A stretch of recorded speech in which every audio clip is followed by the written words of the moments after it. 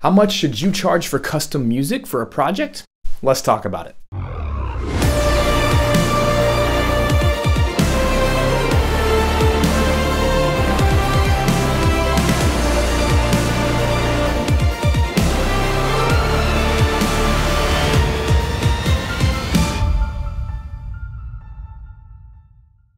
Whenever we start talking about money and charging rates, most people get uncomfortable, especially when it comes to music, because there's something about the personal artistic attachment to our work that it becomes really hard to know from a third-party perspective what's the value of it and how do we charge for our music.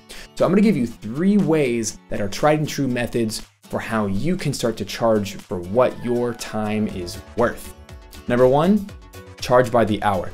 Now, if you are starting off as a younger composer, then you probably have a lot of time, honestly. So if you don't yet feel comfortable to charge for a large project or a bunch of tracks, then charging by the hour is going to be the most practical way that you can send an invoice and you can bill an itemized list of how many hours it took you to write your music.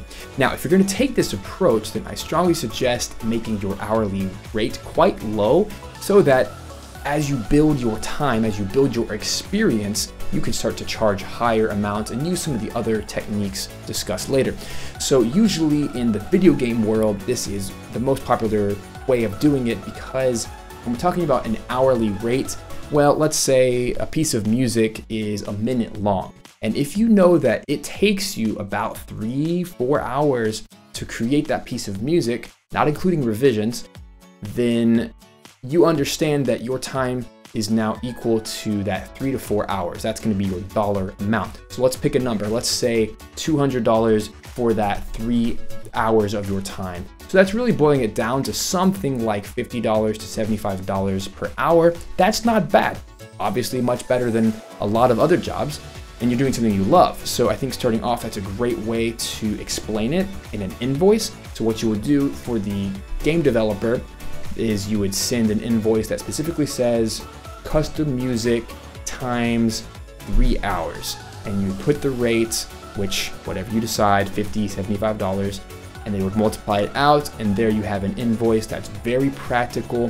And at the indie level, that's why I mentioned video games, the indie developers are going to understand that because they understand how many hours they're pouring into their craft, and that's how artists are going to charge sometimes. That's how coders and programmers are going to charge, so they understand the vernacular of using this hourly wage.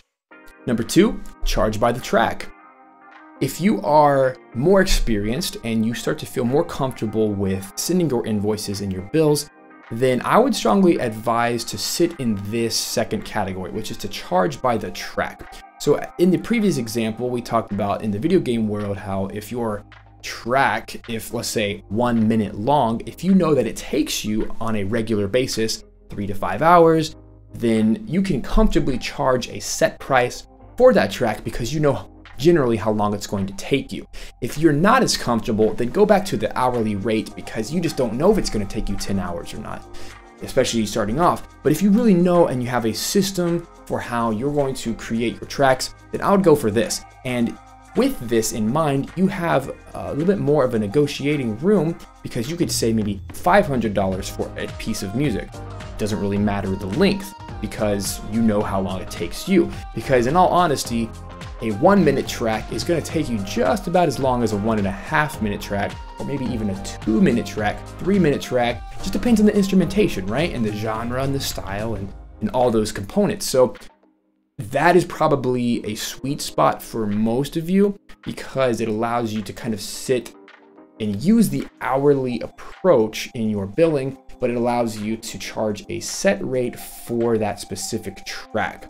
So on an invoice, very similarly, you would, in this case, you'd actually say that your rate is per track or perhaps per minute. So let's say that you're asked to create a 2-minute piece of music, then you'd say that your rate is, let's say, $200 per minute of music. So 200 times 2 equals 400. and there's the bill. Makes sense. Once again, this is very valuable for indie game developers in particular because they understand the price per minute of music model.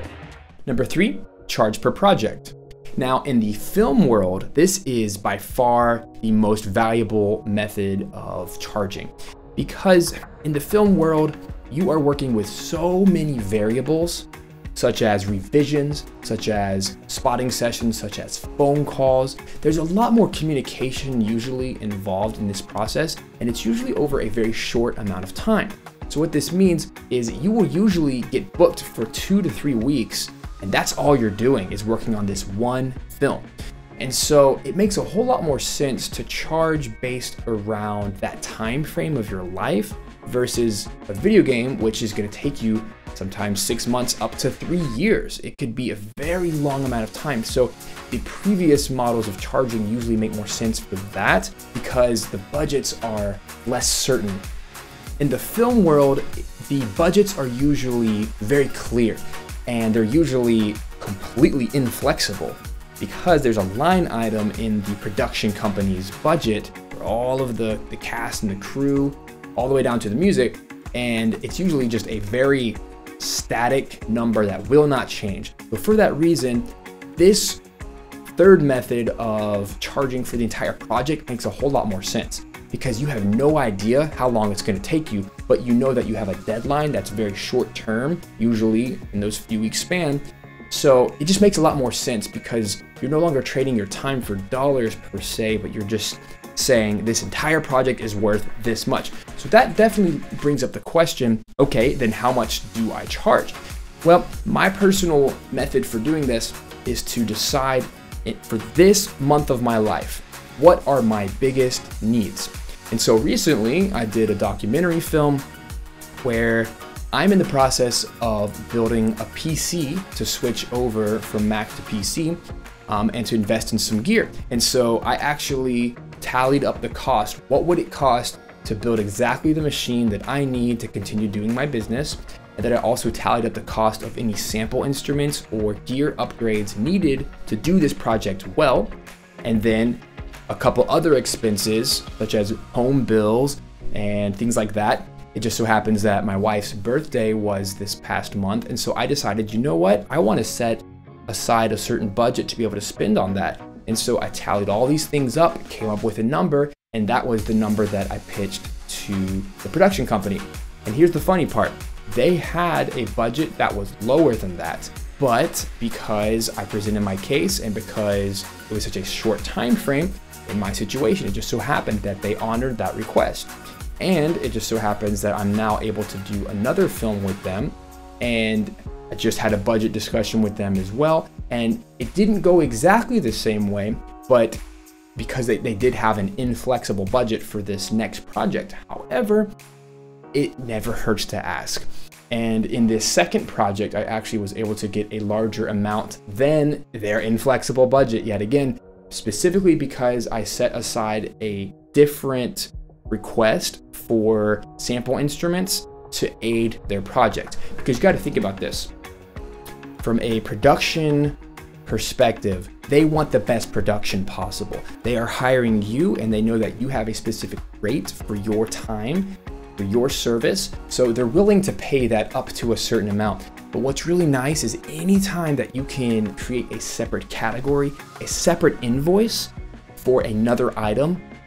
For example, a creative fee is one thing, but a music production fee is a different thing. They don't see them as one check coming to me. Instead, they're thinking of it as two separate items. So the creative fee pays for the composition and the eventual production of it, but the music production fee is actually covering the cost of me acquiring new instruments that are very specific to this picture. And this works in video games, TV, and in film. It just depends on your situation. So ultimately, this project-based methodology is really going to be the best place for you to negotiate. And one bonus tip to leave you with, anytime someone approaches you to hire you for your music, you are on the negotiating high ground. Versus when you approach them, you won't be. So always position yourself, always add value to people so that they will approach you. And in doing so, you always have the last word, because you could always say no, but they're the ones who need your help versus the opposite.